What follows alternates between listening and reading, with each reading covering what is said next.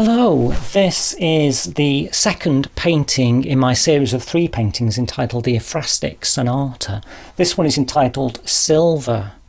Like the other paintings, there is a unifying visual theme that is repeated throughout all 3.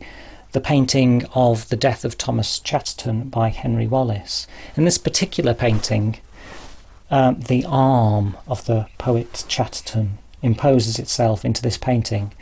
It seems to lean from this strange black circle in the sky, almost like an anti-sun. But actually these circles are holes, because this painting, like the others in this series, were inspired by poems, and so it's an ekphrastic painting. And this particular poem was entitled Silver, in homage to a silver cigarette lighter. And these holes and this entire sky represents the silver finish of a standard Ronson cigarette lighter, which has holes drilled into the metal.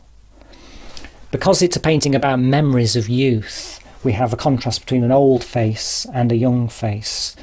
The poem itself is about reminiscence of smoking, and so we have a distant city, an American city. It was actually written sort of in homage to American culture, and we have objects that are leaning towards the past, almost to add a sense of temporality, using dimensionality to convey time passing. Because of time passing, there's lots of wrinkles, lots of crackles, and lots of things that indicate both age and the crunching of information as time proceeds. The smoking area is all dark, grainy. The whole painting is rather greyish on that side, rather coloured on that side. Again, this is a psychological tool to indicate a difference between present and past. Things that are grey or blurry in our unconscious indicate something that's past or forgotten, or something less important than something that's crisp and bright and coloured. It is for this reason that all surrealist paintings are very highly detailed. It's because they're all about current mental images, clear mental images.